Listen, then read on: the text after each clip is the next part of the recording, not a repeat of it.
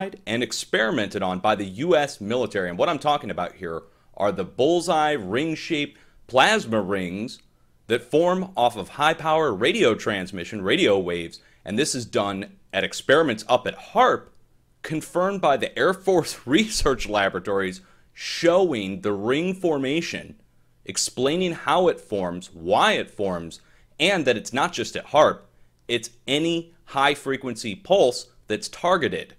Now, high-frequency pulses occur from NEXRAD radar stations in pulse mode. Normally, radar operates in the microwave bands, so in the gigahertz, but it pulses in the megahertz bandwidth, which overlays and coincides with the same megahertz bandwidths that they've used at HAARP and other high-frequency facilities to generate these plasma rings. And this is visible. This is actually happening up in the upper ionosphere, and they describe it as an upside-down top hat shape that reaches down from the ionosphere into the upper atmosphere or lower ionosphere. And that's what we see here. Compare here of the HAARP rings from radar stations to the HAARP rings from HAARP. And these are smaller, of course, and they're less powerful. That's why we're not seeing actual visible plasma form off of this down here to the south at the radar stations. But the effect produces an actual wind rotation above the transmitter. There's actual excitement that happens. Particle exchange, electron cascade, storm formation. And we've documented this over and over again. For instance, Dover, Delaware on the East Coast. Large radar pulse comes out of the Air Force Base there. And several hours later, severe storms kick up. And the only spot to get an actual tornado warning is directly over the transmitter at the base. Just one of hundreds of examples. The U.S. military has created multiple plasma spheres in the atmosphere, observed those using radar. People said it was impossible to see this stuff on radar and that the rings we were seeing were birds and bugs.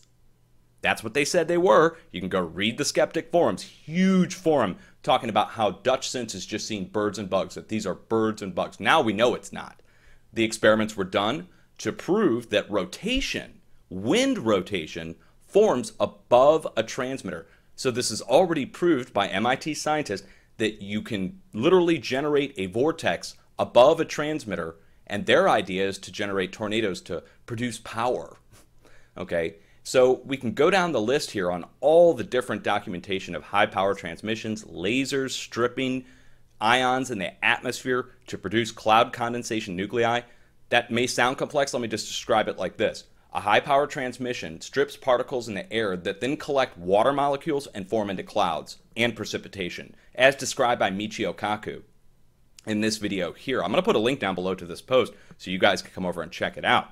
Also, they came out further and described it that they can do it with two beams, that one beam can strip the CCN, form plasma, and the other beam can pump it up and sustain it. So they generate plasma with one, hit it with the other beam, sustain it. That's what the U.S. military has done at length. That's how they sustain the plasma ball in the atmosphere. They announced that back in 2013. But now we have it, guys. Again, look at the diagram that's included with this, and look at the date that this all occurred on. They're doing this experiment here, and I've got the PDF here provided by the dtic.mil, okay, November of 2011. Now, was there a guy online that was going through a huge catastrophe and persecution over researching HAARP rings up at HAARP and at radar stations in November of 2011? There sure was.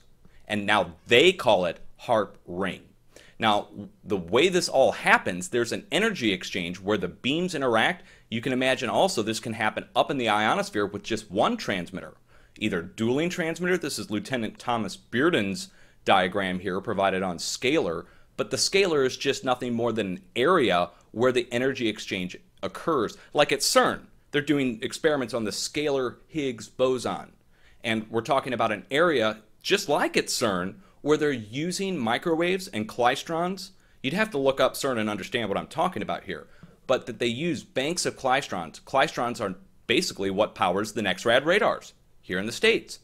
Banks of them, though, put together to power that beam at CERN. The beam at CERN is nothing more than microwave. You can look it up.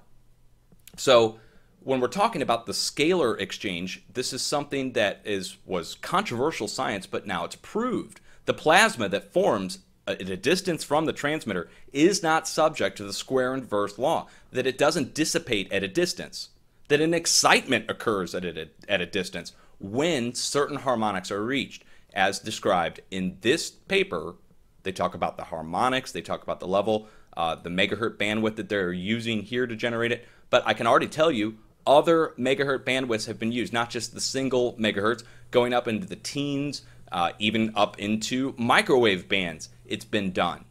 And again, the experiments have already been done. When we talk about H.A.R.P, there's other facilities. The Europeans, I've reported on this, are building 5 new H.A.R.P-type facilities that are 10 times bigger.